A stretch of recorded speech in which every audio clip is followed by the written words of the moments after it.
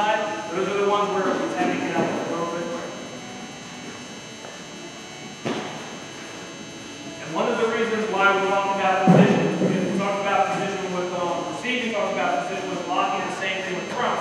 If you guys are in a position, when you're right here, you can now go, I can catch the ball and be quick. And if you're in this position, we cannot go, oh, catch it and be quick. You're going to be like, oh, shoot, I'm in a terrible position. Now I got to cheat to make up for that, and then I have to do it again. If you guys get to a good position here, you're going to be quick. And we can wait for that ball to hit before we go. If you're in that position, you're probably going to cheat. So the sticks is not low, I'm going to go quicker, it's not going to hit in a bad road position or down in the seat, and it needs to be a fixed position, and maybe we're trying to do that. Make sense? Okay. I'm going to have you guys back up a little bit, I'm going to have you guys throw these now. So we'll go one place back. Probably right about here, around the 70-foot mark right here. So bring it right to here, I'll have you guys throw these. Once again, not going 100%, but just enough that we can get the vector in our program.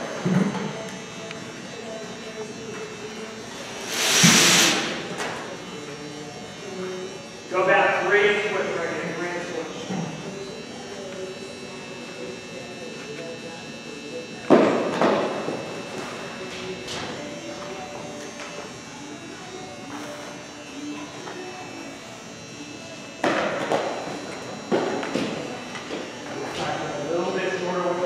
Guys, so try to think this, try to think about that distance. We get outside our shoulders, we're a little bit back. We want to be right about there with our feet, okay?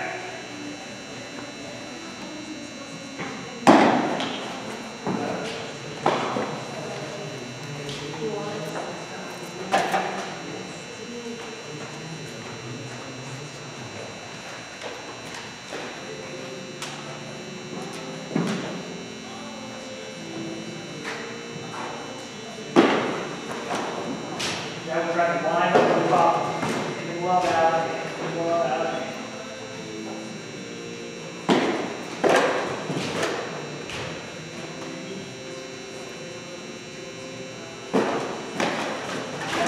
Okay, guys, we'll prove this. So what we want to do is we want to think about how can we shorten everything up as much as we can. So what we want to do is we want to start understanding that there's a difference between that, and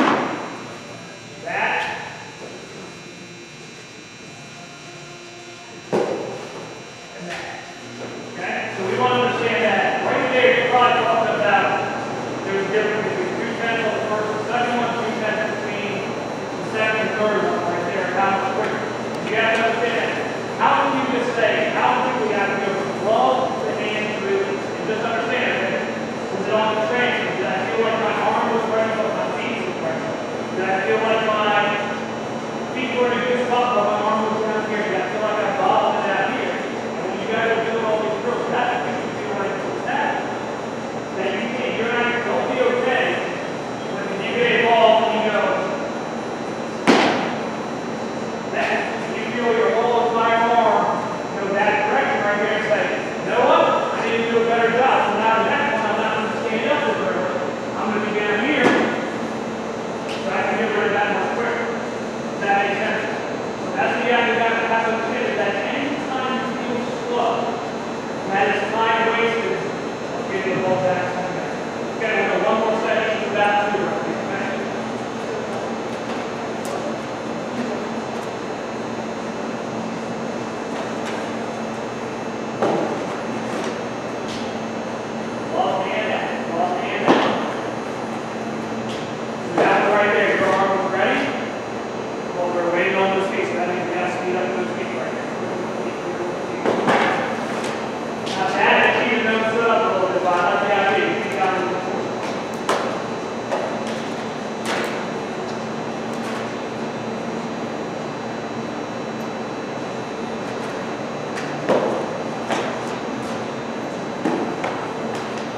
That one right there stood up, brought down so our body wasn't working together.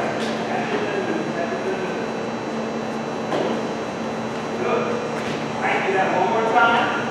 Now, as soon as you kind of get approach that something over there. All right, guys, pick these up real quick. We're going to do some field.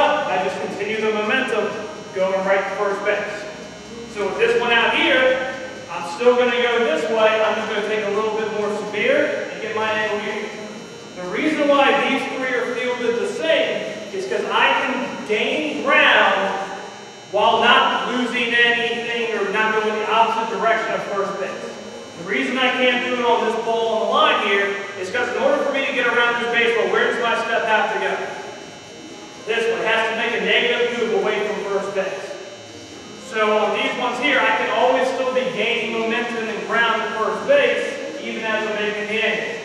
This one we can't. How do we approach this ball here? Okay? I would say more of a straight line, but this time our back's going to turn away from the plate. So this one right here, I'm going to go here straight at it. I'm going to now take my right foot and plant it right with the ball. So what we're going to do right here is go straight at it, that, and shuffle right there. So you're going to pretty much, wherever that ball's going to end up, take your right foot, and then turn it all that direction right there.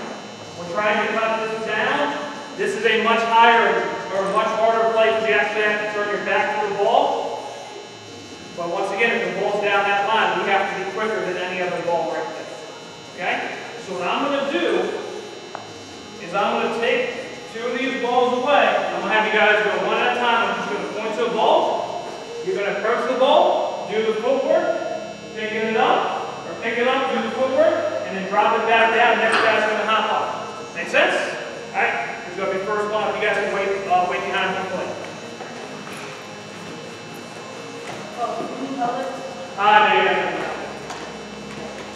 Now what I would say during the game is keep your helmet on, don't take it off. Just taking your helmet off and doing this is just wasting time. Spend the whole game looking through a face mask. You can't tell me that you take it off and all of a sudden you see the ball better than it would be beyond. The only time you take it off is the ball's in the air and it's a little bit hard to see. That ball's on the ground, you should be able to keep that mask on. Now, I would say I take a little bit more, so your momentum was more going here when we picked it up. Let's try to have that angle a little bit more towards our first base. Right there, push back. Not bad, came a little bit more that direction right there, so we get our finger a little bit right there. Not bad now. I would say that we can kind of take a little extra jump right there. Now, if the ball stays 15, 20 feet away from you, yeah, it's pretty much just going to be turn and spin right there. But right in here, let's pretend we have a little bit more time. We have a chance to take that extra shot. Ah!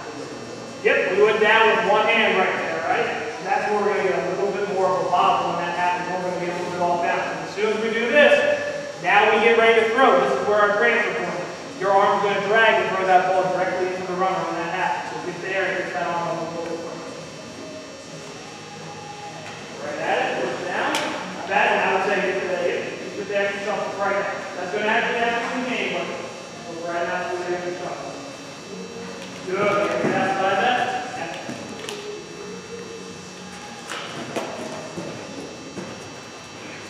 Right there, push out. There it is.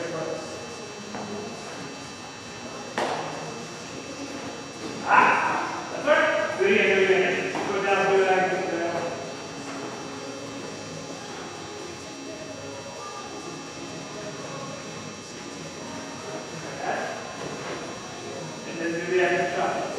So guys, so let's put that ball in. So if I'm going, say in a game, if that ball ends up being like here, yeah, I'm going to be doing one of these here, and then just slinging it. So say that ball's like 3 or 4 steps away from us, we have time to go here, and right there. So, again, there's going to be certain situations where we have to turn and spin, but everyone who's turning and spin, you guys know how off balance you are. And in a game, if that's the only way to attempt to throw there, you just have to bend on the second base or right through and you can time everything to that throw. But that's the only chance we have to come out and do it. But if we can approach the ball quickly, you don't have to take that risk. You don't want to take it. Make sense?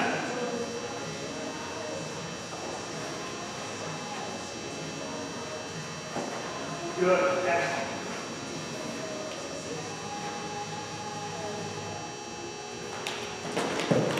Yeah. Good. Still a little bit came across there, but not too bad. Excellent. Outside. So right there, so when we picked it up, see how we're here? First base is all that back angle right there, so we need to be a little bit more angle. I know Carl was not actually first base there.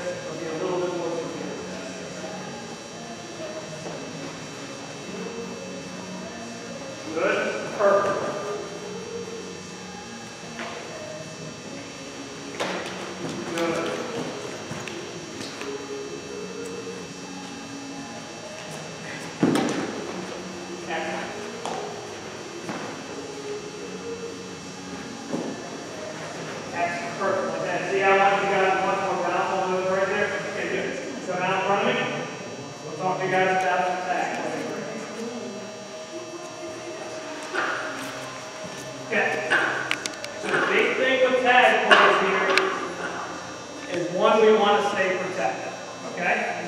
Most of the time, guys end up standing around on plays where they're just not protecting themselves, and you're going to have a higher risk for injury. So you guys can get a little bit closer here, a little bit closer. Okay, second each one. So say balls hit to the outfield. As soon as the balls hit to the outfield, you know there's going to be a play ahead. We have to go and get out in front of the home plate. We're not going to stand right here. We're not going to stand back here. It's as soon as you know that the ball's hit there, while everything else is going there, we have to go and get out in front of the home plate. What I always tell guys to do is get your heel pretty much on the front corner of the plate. And you want to have your left foot pointed directly at third base. So see how that foot angle matches that line right there, okay? So now I'm putting right down the line. So whether the ball's in right field, center field, or left field, my foot's going to stay in this position. I'll tell you why in a second, but let's just say that's where my foot has to be. So as I come out here, I'm in this position, wherever that ball's coming from, I'm scoring. You do not want to be right here. This is when some guys are going to be like, oh, I watch a lot of Major League Baseball, I'm going to go take some of the play out right here. Okay? We want to be out here, so now the runner sees what? They see home plate. You know where they're going to go. They are going to go behind you, so we know where we have to make the tag. You're right here, so you know exactly where home plate is. We're not getting out here where we have to turn and not know exactly where we're tagging. We're right here. We have a good feel for where the plate is. We know exactly where the guy is going to be sliding. The reason we want to have our foot right here is that that throw goes up the line. So right here it comes up, throws the ball takes off towards third base, or first baseman on the really same thing. The reason we have our foot here is because as soon as we see that ball go that direction, we're going to start doing this. You know why it's easy to walk directly down the line? My foot's already pointed that direction. If my foot's pointed this way, guess which way I'm going to go to get a ball this way? Right here, directly into where the runner's coming from. If I'm going here and I do this, I'm coming down line. How many times have you seen a runner coming from third come inside the baseline to score? Never. It never happens. So as long as you stay inside the line, you are going to be fine. And then you always know where the runner is going to be right there, okay? So we want to have this set up so if any throw comes out here, we just start walking, and if we need to catch out there, we do it, okay? But let's say now, throw's coming in, it's going to be a good throw in the air, a good one-hop. One, we always start low because it's easier to go up than it is to go down. So we always start low in this position right here. We always catch the ball first. We do not try to do this as we're catching the ball. We want to catch the ball first. Which hand do we tag with? You can probably tell that's going to be a trick question based on how I asked. We tag with this hand with our glove protector. So when I apply a tag, I catch it, I then put the ball into this hand right here, and then I make the tag. We do not do this. We do not do that. That's how a ball gets out. So we go catch, apply, and then we catch, put in the hand, and then we apply the tag. Okay? So we do this drill. I'm going to have you guys go. Catch, place, tag. Now what does my right foot start doing as I apply the tag? It turns. Where should it turn to? Towards the runner. The reason why is if I catch the ball and the runner's coming down the line, say on a tag play, I just want to turn my foot right here. If say he's making a big turn coming from second base, I want to turn right here. Which way does your leg bend? This way. Which way does it not bend? That. So if I did this, and he slid into me from this angle right here, what would happen? You guys remember what happened with Buster Posey? That was like 4 years ago. That's when they changed the rule from catchers trying to run into me. That's because Buster Posey blocked home plate like this, made a tag here. Guy went right into him right there and broke his leg. If you go right here, and the runner slides right into your leg, what's your leg going to do?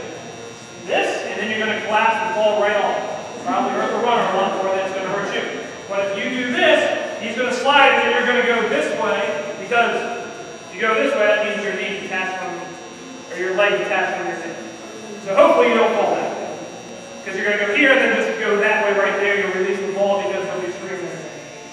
So we want to make sure that once we catch it, as soon as we're putting that ball into our hand, we're pointing this foot to wherever that runner's coming from. So now we can actually deal with the contact. Now, all this stuff with protecting you is trying to make sure that you're assuming that the guy coming down the line is the most unathletic kid ever to run on the baseball. That's how you have to be, so you have to be in a position to protect yourself. So, if we're going to say that this guy is going to slide at this angle right here, so we'll pretend to use where the guy's going. I am going to catch the ball. As I step, I am now turning my body while putting my hand in my glove. How do you score at home? You score by reaching over the top of the home plate or by touching the base. So where should we tag? Tag glove. You want to tag here. Does not matter if the guy is up here. Does not matter. He has to touch here. So we are tagging lower, not tagging high. So every time you do it here, we'll catch, plant, and then we are tagging this direction here. We want to start having our body turn this way as we tag, so now my body can give with it here. Okay, who wants to demonstrate? Who wants to be the runner? I'll have you run. So you're not going to slide. All you're going to do is run about 50% to the back corner of the base right. Okay? Yep. So I do this right here.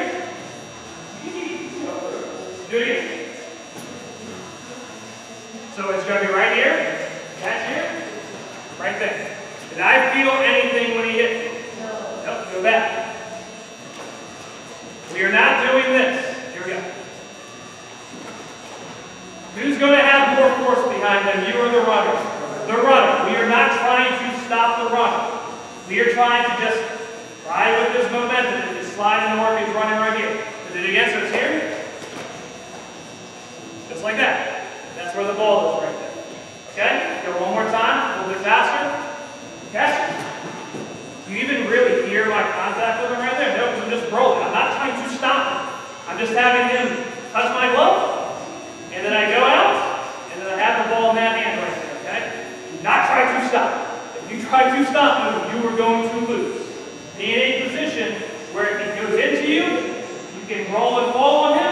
If he goes this way, you can roll with the momentum. Do not be in a position where we're doing this, and then we just get absolutely crushed because they have so much more momentum and we're in a terrible position. Does that make sense? Okay, so all I'm going to do, guys, is I'm just going to say, all right, ball's in the outfield. Just going to flip the ball to you. You're just going to come out, catch. Then I'm going to say, what should I say? I'll say transfer or turn. I'll say turn. And when I say turn, you're going to jab step and then put the ball in your throw hand. So I'll say catch it, here, turn, and then I'll say tag. And then you'll do that and show me the ball in your hand. Make sense? What's that? Let's do a run. Let's see if you guys can protect yourselves.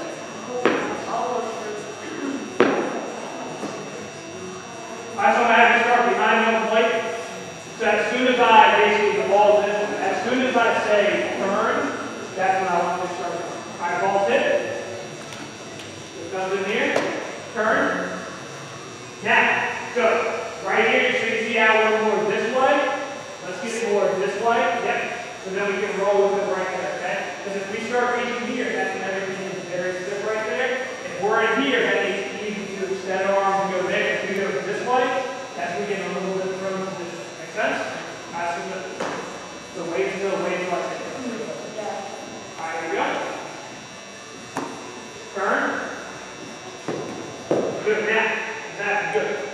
Yeah, the right arm in that. So now we'll say we're a little bit more here. We get a little bit into it. I know this is always a tough thing because what you're going to do is you're going to see the runner and you're going to be, come out here, right? So you're going to, oh, look, he's high, let's go right there. Go back. And just get into the habit of always going here, okay? And just doing that.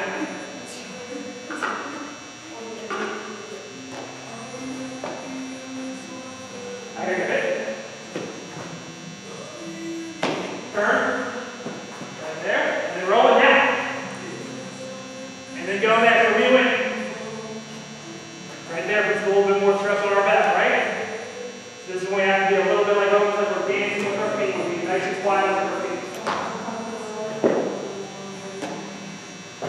Alright, so wait till I say turn. Alright, hit. Right after there. Turn. Up. So, hit. And then we turn right there, remember, as he's doing. So it's basically like if I was to say, hold my hand, if I was to hold my hand out here and I just told you to slap my hand right there, it's as soon as it hits, you go there, so slap my hand, it's not that, right? So we should be relaxed. You're having a strong grip with your hand, but as soon as it's hit, it's just going to roll with it there. You're not trying to stick and then go right back. Back to that. Turn. Good, perfect. And the other thing here is too is I know they're not sliding, so when we make the tag like this. So if he slides, what's the cleat going to be going? Right in our glove, right? So if we're here, where's the cleat going? If your hand, if we're here, it's going into the glove, you can into that. Back. Hit. Turn. Stop. Where's our throwing hand? Yep, remember, always feel like you're doing right there, okay? Reset, reset, do it again. Hit. Turn. Good now. So as we do it yet, also so don't get it. Don't see the feet again. Example. So right after right here. So remember, as I'm tagging, as soon as it's done that, I'm doing that, not doing this. As soon as contact, I should be able to do that right there. Make sense? So, but this, once again, requires us to be bouncing on our feet, not locking anything. I hit it. So this is going to be now one fluid motion. So as soon as I throw this ball, that's when you take it all front. Good. I mean, we already when we did that right there. That's that. I hit it. So we had a little bit there to get a little bit more of the balls per feet. Okay? Hit it. Good. Make sure with the throwing in like this, we're a little bit right there. Hit it. Good. Pull down a little bit far out. Right? Remember, so this is just saying they were running. The further we get out here, the weaker we become. Let's try to be somewhere right in that area. Hit it. Roll.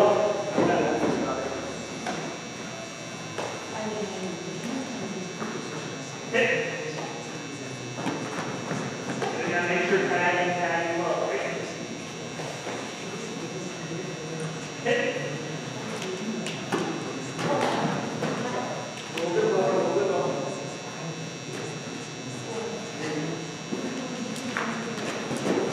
Hit it. Oh, good. Perfect. That all makes sense there? Yeah. Okay.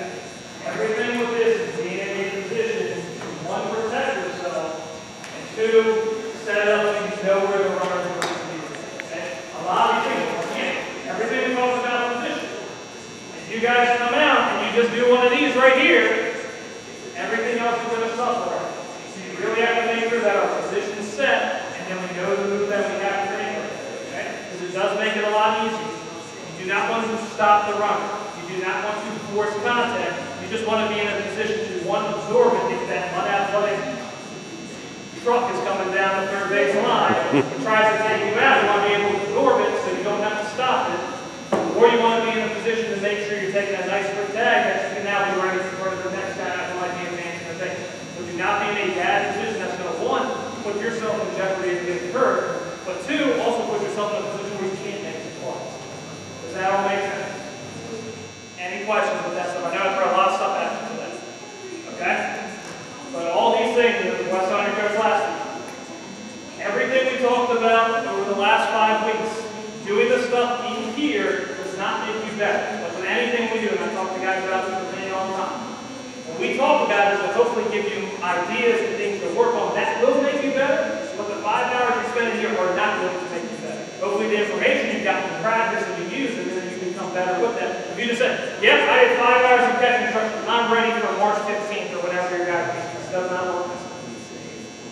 thing that we worked on, if you work maybe 5 minutes a day on it, between commercial breaks or whatever favorite TV show you watch, if you just do that, do a little bit of footwork, do a little bit of positioning, do a little bit of drill work, you will get better. But if you just say, yep, I got 5 hours of information, I'm set, it does not work like that. My job is to give you as much information to put you in better positions. It's your job to work on it, and therefore in a game, all this stuff right here, how much do I actually have to think about this when I do it? No, it just happens because I've been drilled over and over to do it. If in a game, you have to say, ball's hit the center field. Okay, let me get out here, make sure my foot's planted right there, okay, where the ball is, make sure I get low, let me catch it, when you do that. You're going to have time to think about that in the game. Nope, your job is in the game to be like, okay, now I need to catch the ball, what's happening. If you practice it, that's the position we're going to get into. If you don't practice it, who knows what position we're going to get into. All that stuff make sense? All right, gentlemen, you guys are free to go. Yep, absolutely. I'll see you guys, what, in a couple weeks? Yep.